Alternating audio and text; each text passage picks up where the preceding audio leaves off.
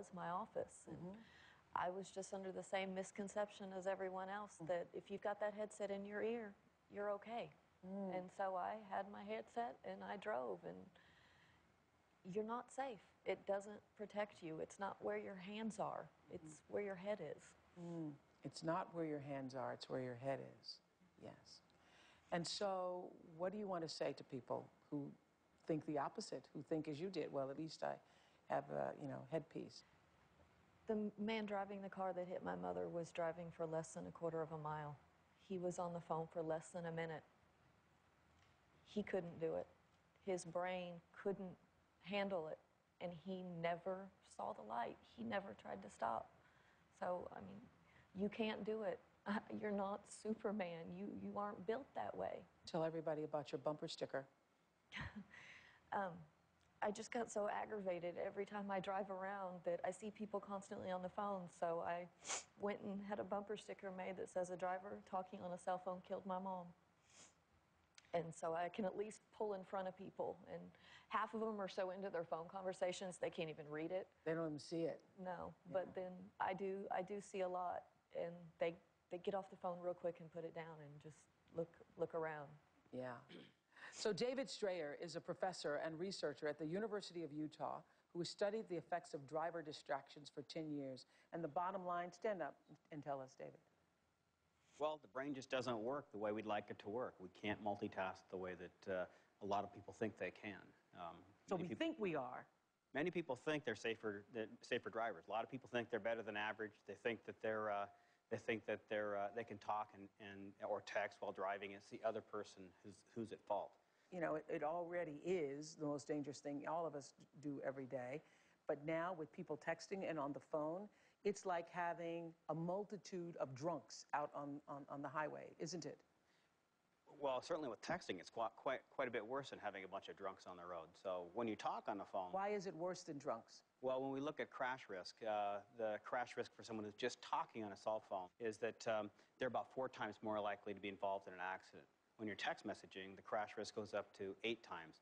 And for comparison purposes, someone who's drunk at a 0.08 blood alcohol level has a crash increase. So talking on a cell phone, it's about the same as driving drunk. Texting is a lot worse. So David's going to show us the pictures you have with you today. Show us. Okay, one of the things that we know when people are talking on a phone is that they get into kind of a tunnel vision.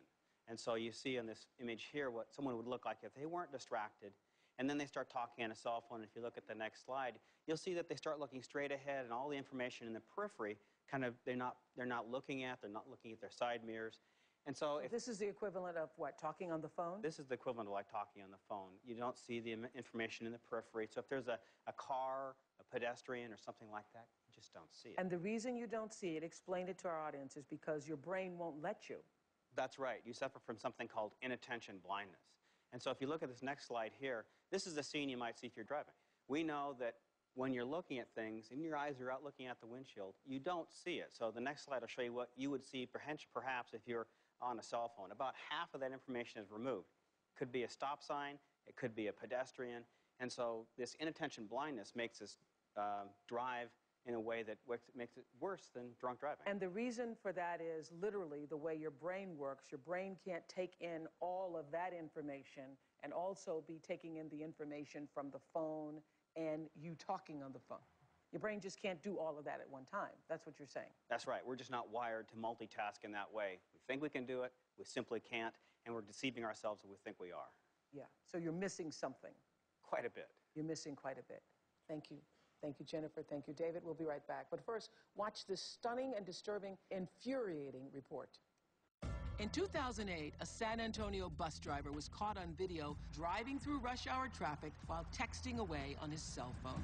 He glanced up from his phone a split second before slamming directly into the car ahead. Months later in Los Angeles, a train conductor was so distracted, sending and receiving more than 40 text messages, that he missed a red light. His packed commuter train collided head-on with a freight train. 135 people were injured. 25 people, including the conductor, were killed, making it the second worst commuter train crash in U.S. history.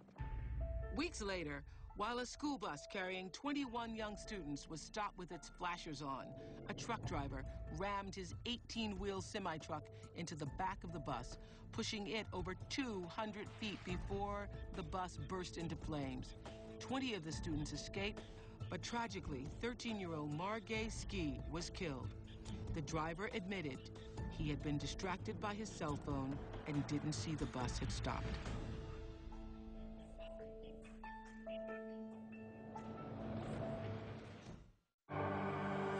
It's a multi-billion-dollar industry. Lisa Ling's special report, why millions of women are using porn and erotica. Working women, stay-at-home moms, regular folks. 1 out of 3 online viewers of porn are women. That would mean it's pretty mainstream. And inside of every woman, there's a little Jenna Jameson. The most famous porn star in the world, Jenna Jameson. How many men have you been with?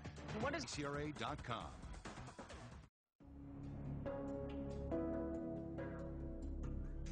71% of people between the ages of 18 and 49 admit that they text or talk on the phone while they drive. That's according to a recent survey. Now, if you're one of those people who think that you have got the safe texting and driving thing down, that you're better than everybody else, and that nothing like you've seen here today could ever possibly happen to you, well, my next 3 guests are right there with you. Meet Sean, a father of 4. I think I have mastered the skills of texting behind the wheel. It'd be interesting to see something that proves me wrong. Carly, a stay-at-home mother of 2. I've been texting before and have caught myself in the other lane, which is not good. And Jen, a 19-year-old college student and self-proclaimed super texter. Yeah, I text all the time when I'm behind the wheel. We wanted to gauge just how dangerous their driving habits might be.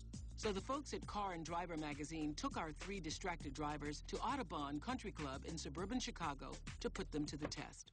We have 2 tests set up today.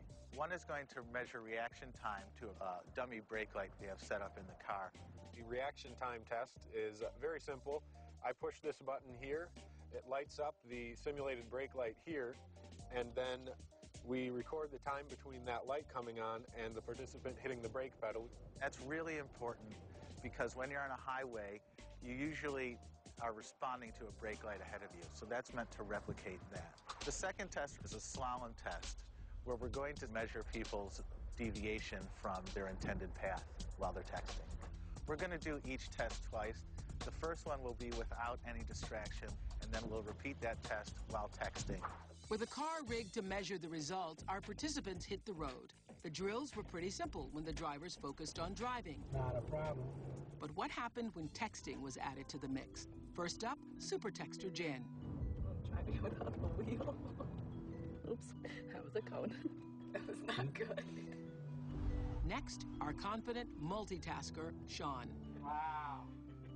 Oh, no. Got a cone. And finally, stay-at-home mom, Carly. Oh, jeez. So we just got done analyzing the data, and what we found is really going to shock our participants. Okay, we'll find out the results of the road test. We'll be right back.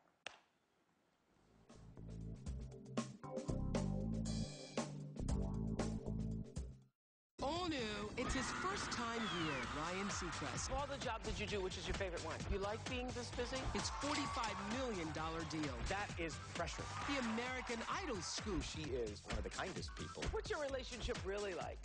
And his past. I would never have recognized you. Then it's a food revolution and super... Next.